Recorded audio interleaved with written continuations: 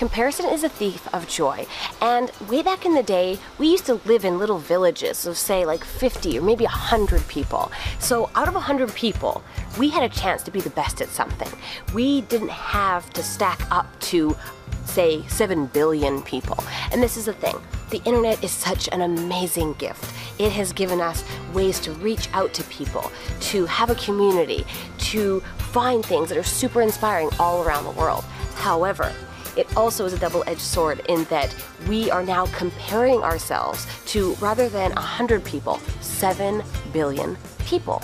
And so it can be so difficult because you may feel successful and then you go on Facebook and you see like a 12-year-old who's a multimillionaire because he's some genius and invented something that we would never be genius enough to invent. I am begging you right now to stop all the comparisons, because really, no one can compare to you.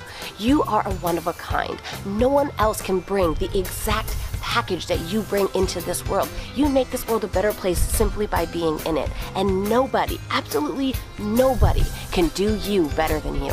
So stop comparing yourself. Simply look in the mirror and know that this is good enough. This is a masterpiece, and that you have something so amazing to give this world. So never, ever, ever let comparisons steal your joy. Because it doesn't matter what other people are doing. It matters what you are doing. And never, ever get that twisted. If you enjoyed this video blog, you're gonna absolutely love my book, Confessions of an Ex-Hot Mess. It's available now on Amazon. If you happen to be a fan of free stuff, I suggest you click on the link down below to claim your free ebook, your free guided meditation, and your free online fitness course called Get Fit for Free Spiritually. And while you're at it, click down here and subscribe.